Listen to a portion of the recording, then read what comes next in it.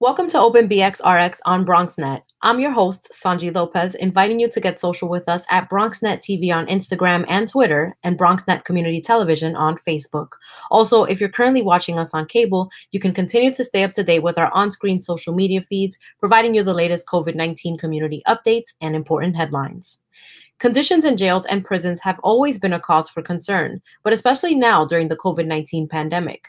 Mayor Bill de Blasio's office recently announced that more than 1,500 inmates have been released from city jails. However, many advocates have been calling for Governor Andrew Cuomo to hashtag let them go and hashtag free them all to stop the spread.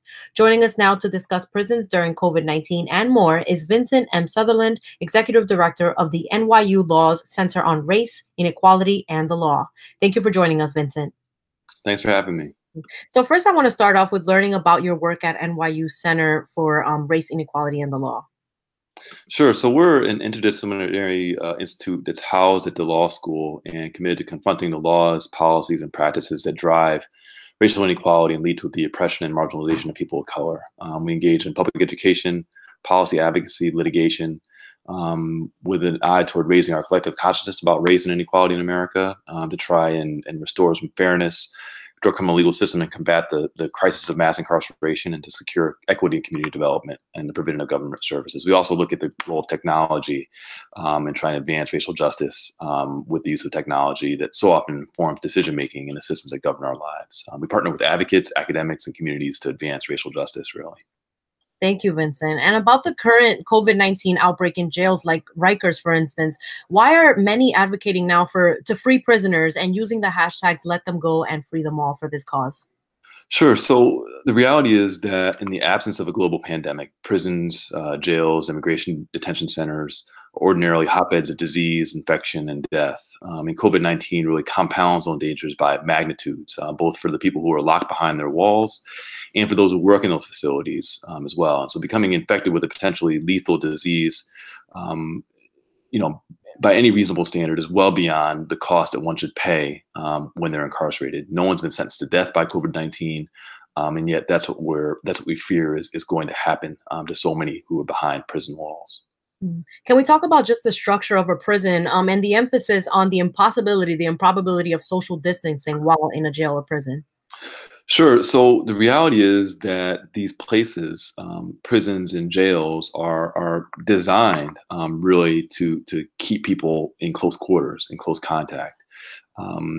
Healthcare in those facilities is often overwhelmed and inadequate. People are being denied hand sanitizer for fear that it'll be turned into contraband. Even the guards who are in these facilities they're working and they're saying that they're working kind of cesspools of illness. And it's true of prisons and jails nationwide. The practices that are really required to limit the spread of coronavirus between healthy people, physical distancing, using hand sanitizer, washing your hands, all those things are impossible in carceral settings.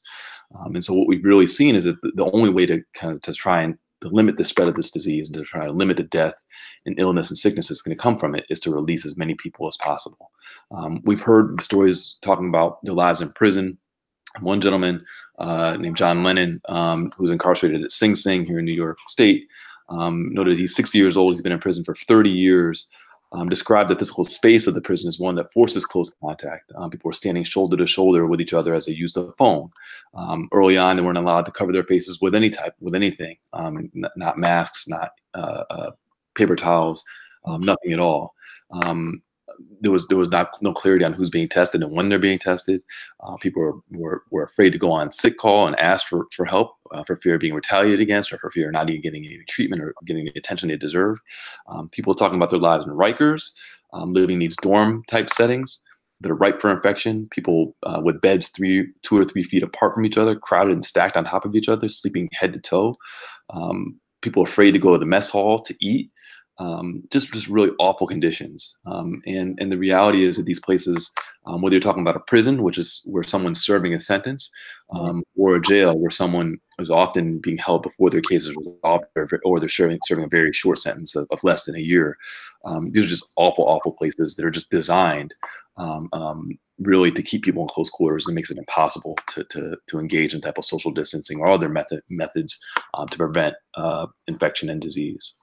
Right. We learned about two gentlemen who were arrested on minor parole violations and died in Rikers as a result of COVID-19, Michael Tyson and Raymond Rivera. Can we just talk about that? How there are still people held incarcerated and they have minor violations at risk of this COVID-19 pandemic.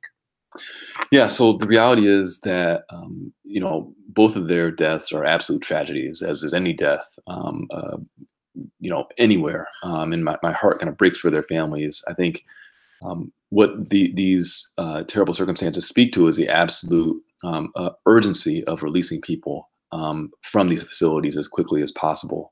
But also speaks kind of the absurdity that we have with respect to our system of never forgiving people, of never you know, of having these oppressive systems entangled in people's lives long after they paid their debt to society.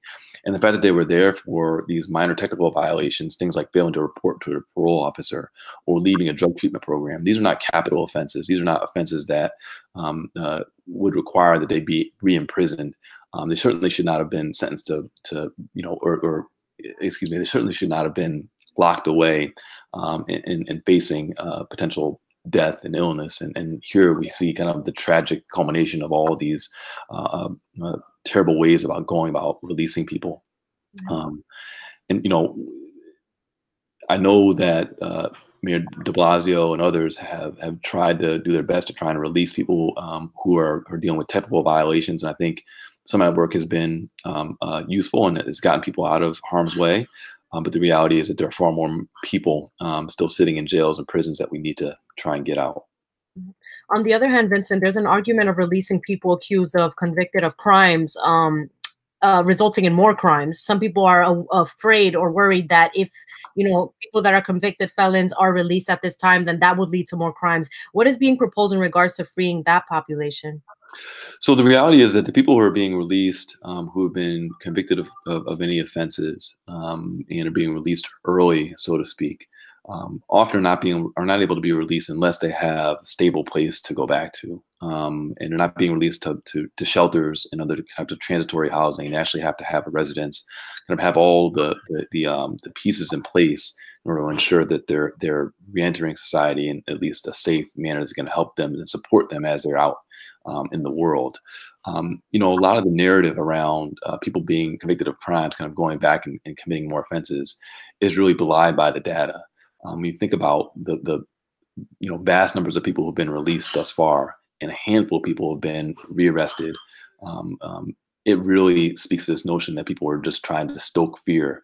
It's the same type of fear that led us to have these huge jail and prison populations in the first place and drove us down this direction of mass incarceration and mass criminalization, which really has undermined our safety for everyone and health for everyone.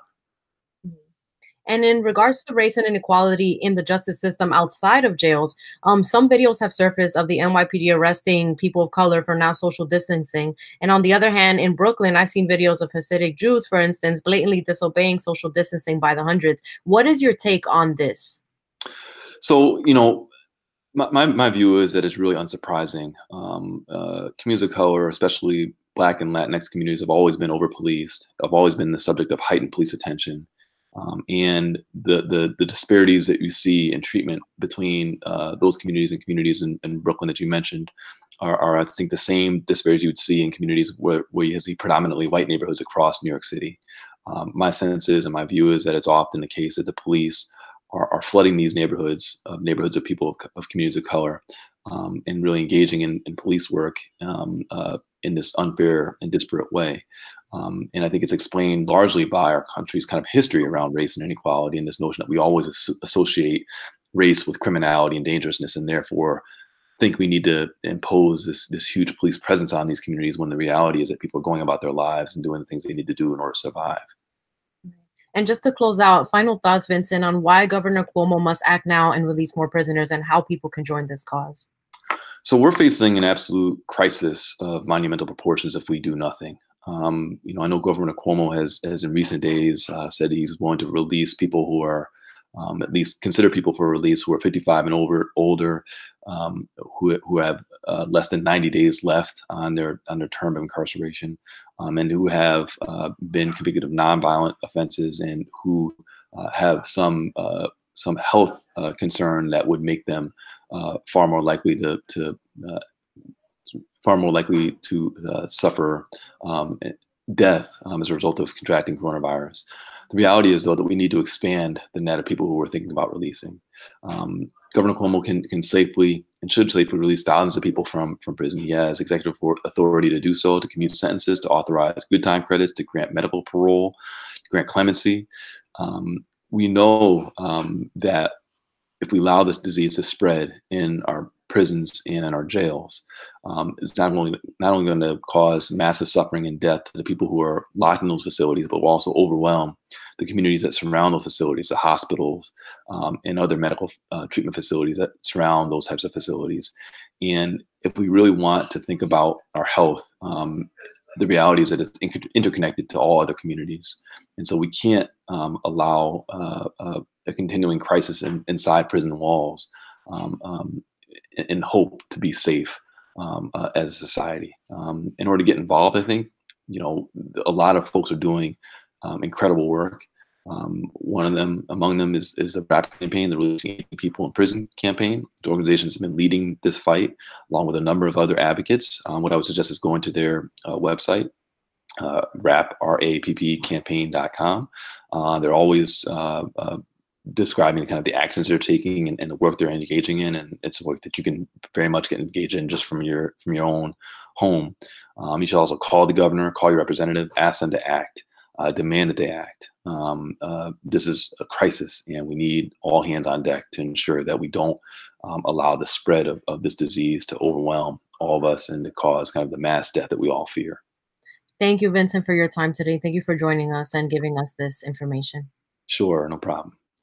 Open BXRx will be right back.